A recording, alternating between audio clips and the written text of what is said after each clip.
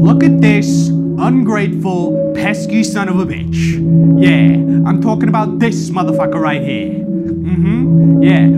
Okay, let's rewind a bit. I'll explain. So, about 6 months ago, I realized I needed a little bit of extra cash in my pocket, you know? Times was tough and I wanted a PS5. Anyways, I had the fucking diabolical, devious plan of getting myself a roommate, you know? So, I posted an ad on Craigslist, and I got a response the next day. We have a little chat, he says okay. I take him at face value. My mistake.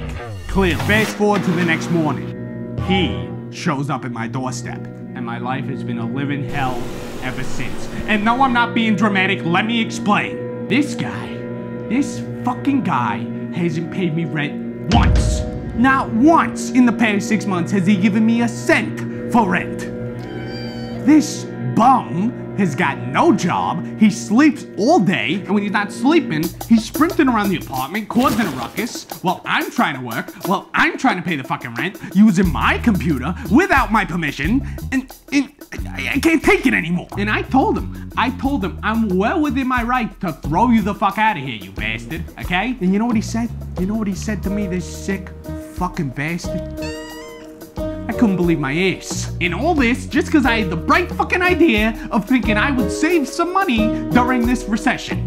God, wow, I'm such an idiot. Sorry I wanted to be financially responsible for once. And maybe also get a PS5 and play Elden Ring. I apologize. But I can't even do that now because I'm spending more money now than I was before.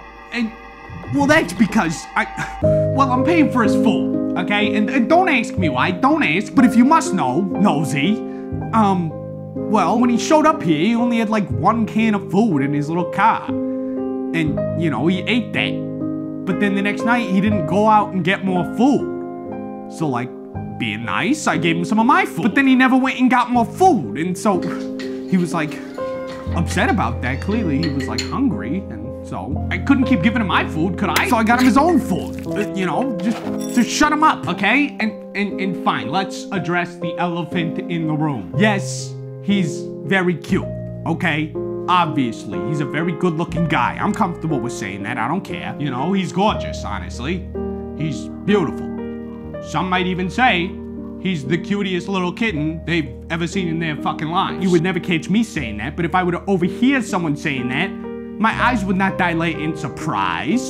I might just simply nod my head in a neutral fashion. Now that being said, his cuteness has not swayed my decision-making over the past 6 months that he's been here. At all, okay? It has not. I barely even notice how cute he is, you know? It's something I barely think about. And I still plan on throwing him out of here. I do, you know? Gonzo, he's done. I just gotta figure out a good way to do it is all, okay? Get off my back. So, until then, he's my roommate now, I guess. But it's only temporary.